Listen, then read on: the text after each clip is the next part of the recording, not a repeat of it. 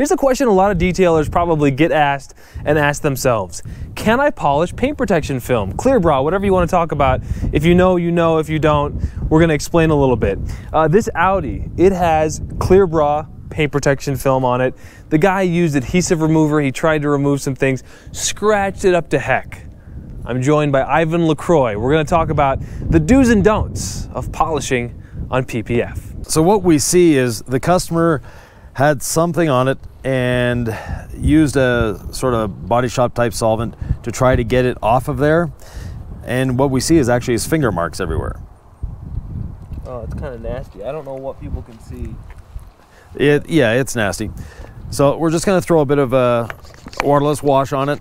Or rinseless wash? Rinseless, yeah. I believe this is Eco Wash from Owner's Pride. So this is what I had sitting around. Oh, look at that gorgeous foaming action, huh? It smells purple, so. You love the smell of Owner's Pride Eco Wash. All right. This whole hood is PPF. Yeah. So. No stress to be had. What's that? No stress to be had. We're going to be polishing this off. Exactly. It's not a big deal. These are Costco Kirkland towels. That's the Hawk Pro Detailing Special. The go-to towel. You know what? Sometimes it's just, is it clean? Is it cheap? We know we're going to be polishing this out. We're not overly concerned. So yeah, there's a bit of dirt on it. A little bit of, or the PPF is all messed up. All right, what do we need to know about polishing PPF? The ins and outs of it. Be gentle. You don't want to, you're not going to correct 100%, and don't even think about it. We're just trying to give it its gloss back. And, you know, for us, we see a lot of defects on here. Oops. Guess it was already up. Not used to this bottle, but anyways. So I provided Yvan with everything that he's using here. These aren't Yvan recommended products, but we've got the Flex PXE80. It's cordless. I want to do this outside. That's why I'm using it. We're using a couple of Rupes products. So the goal here is Rupes products on a Flex polisher. Great. Yeah, exactly. Rupes and Flex. They can get along. No arguments. What's the goal? First of all, way too much. You put some rinseless on there. Yeah. What was the thought there? Just to lubricate the pad. Okay. Just to be super safe on PPF? I never like a dry pad. Dry pads are not good for anyone. And that towel. That's why we use the Costco.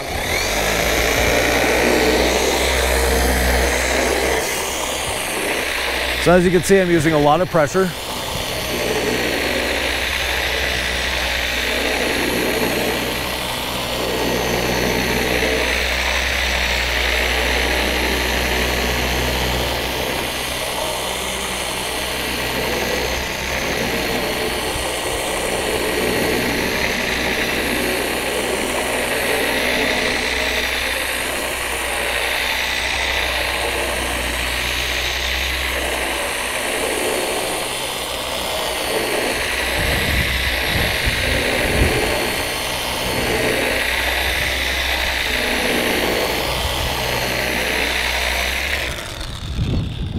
So let's not take that towel off the ground and get another towel.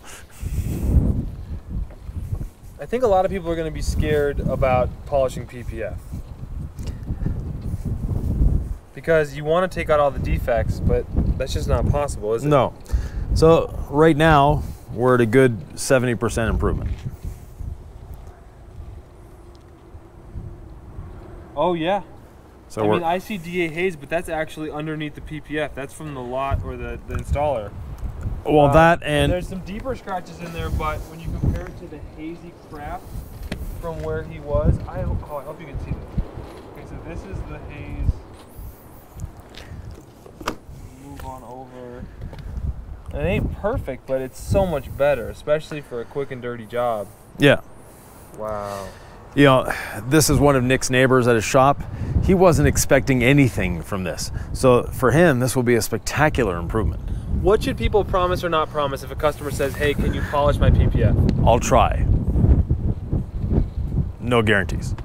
If it works, great. If it doesn't, change the piece of PPF. And the PPF, what are they polishing on? Why should or shouldn't they be aggressive?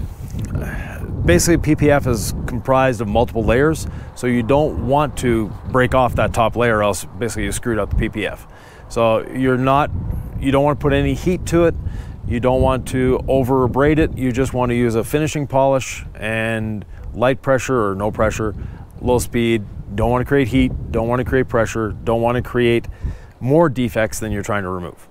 Because you can permanently, what, haze up PPF, or what can you do to it? You can haze it, you can remove the self-healing layer to it. There's a lot of bad stuff you can do to PPF when you're polishing. What should I watch out for with older PPF, especially in terms of polishing it? Stay away from it. When it's dried and cracked, there's nothing you can do anyways. Okay. Yeah. Well, let's finish this up.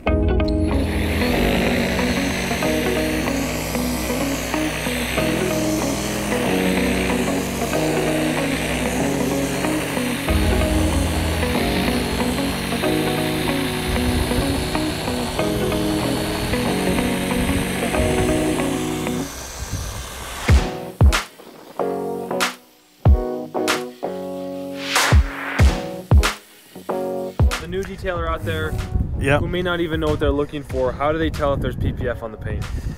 The customer is probably going to tell you because they paid a lot of money for the PPF.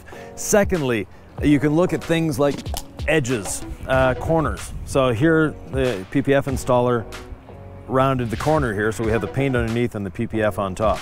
That's a pretty poor, I mean, that's already coming off, isn't it? Yeah, you can feel it underneath here as well. Yeah. So you just, basically, and I knew this, I was kind of playing dumb, but Yeah. you check the corners, you check under the hood, you just look for what the telltale sign is. Right. And like I said, the customer's going to tell you because they paid for it anyways. Is this a good PPF job, or does it appear to be a poor one? Every PPF job starts off good.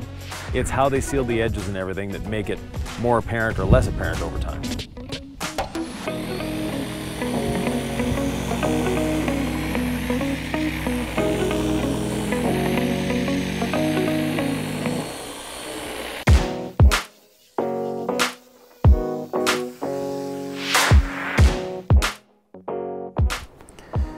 You can see the scratch right into here.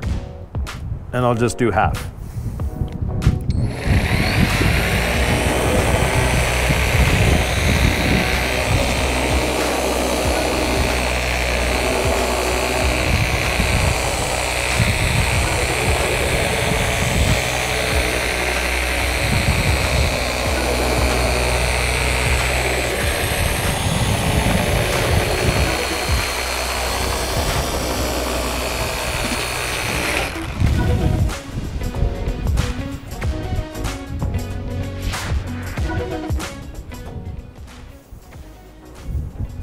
How much pressure did you put on that? None. Wow, look, this is where the line of demarcation is. Let's get closer. Okay. You see that scratch right there? Scratch, scratch, scratch, scratch, scratch. Gone. I didn't think you were gonna get that one. So that's pretty incredible with just a polish and the yellow pad. You're not getting everything. No. But the difference is a nice shine. The nice shine, you've basically rounded over the edges of the scratches so the customer doesn't see it anymore. And that's what's important. The customer will be happy. So we have now a shiny hood. We don't see the marks anymore that were on there. That deep scratch, or deeper scratch, wasn't really that deep, but the long scratch that we had here is gone. Customer's happy. The customer actually came out here. It's one of Nick's neighbors in his complex. Makes great ice cream, by the way. What's the name of the company? Rooney's. Or Ronnie's? Rooney's? Rooney's Ice Cream. Not sponsored, but yeah. Certainly they're a big deal. But anyway, yeah, no. I mean, when you look at the paint, every other panel, like the doors, okay, it's a nice looking Audi, whatever, here we go. But then you kind of see the gloss on that hood. Yep. And that was just a light polish, not going after scratches. No, it's PPF. You don't want to dig into the PPF. We're just wanting to make it look better, make the customer happy. Now he's got a shiny hood again. He doesn't see what he did on the weekend with the very aggressive chemical and his fingers. So that's where those marks came from. More black polishing paint videos to come. Click on the top right of your screen. Nick from Hawk Pro Detailing.